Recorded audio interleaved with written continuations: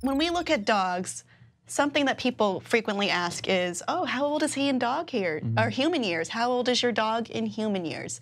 And is this something that we can actually think about? I mean, when you look at cats even, they have their own scale of what part of the development of their lives they're in. And with dogs, there's so many different sizes. Cats are roughly all about the same size, but you can look at a Chihuahua, you can look at a German Shepherd and not even think they shouldn't be measured on the same schedule. Yeah, vastly different age brackets. But there is a different way or an actual way of determining a pet's age, or a dog's age.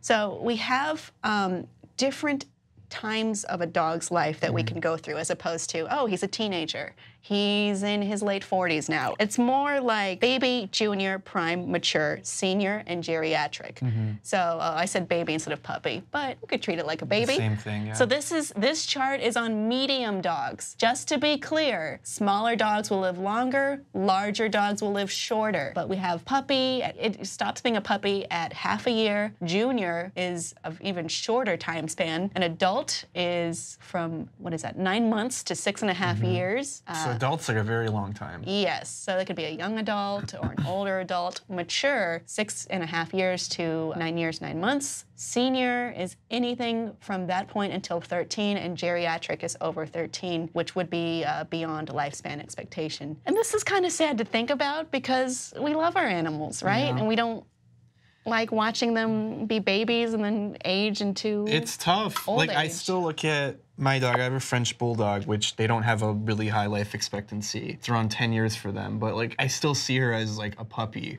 Yeah. But based on, she's an adult now. She's 2 years old. Well, she's a young adult, if that makes you feel better. It does make me feel better. And then we do have another chart that also comes from the American Animal Hospital Association about how the quote-unquote dog years works in relation to different kinds of dogs. The chart on the top is human years. The ones on the bottom are dog years. So it does slide the scale a little bit. This is a better idea of how to look at it. So I tried to do a little bit of research, why do dogs have such lower life expectancy than humans do, for instance? And I couldn't get that much of a straight answer, but what I did find is, a lot of it is because they're inbred for specific breeds, and they're purebred like that. And when you do that, you're cutting out life expectancy in favor of, oh, I want this purebred dog, which is actually a really messed up thing to do. Okay. And just genetics-wise, so. If you have a mixed dog, good. Yeah, they're gonna live longer. That might be better for you and the dog, enjoying your lives together.